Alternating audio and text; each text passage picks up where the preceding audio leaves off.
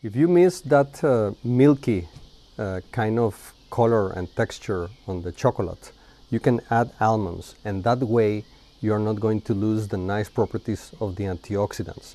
The almonds are not going to interfere with the absorption of the antioxidants just like milk do. So just add some almonds, and then the mixing, and that's all. So this is the recipe that you saw before, just with almonds. Look how the color turns into something more familiar.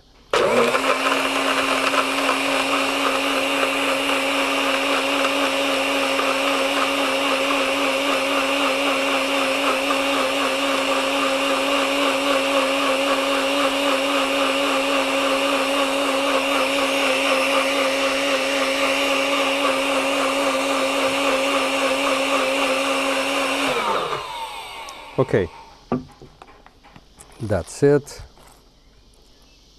Please give it a try. So I have your cup here. So pouring.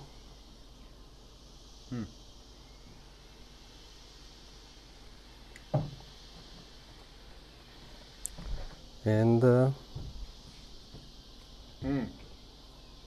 it does taste more like milk. mm-hmm. That's really good.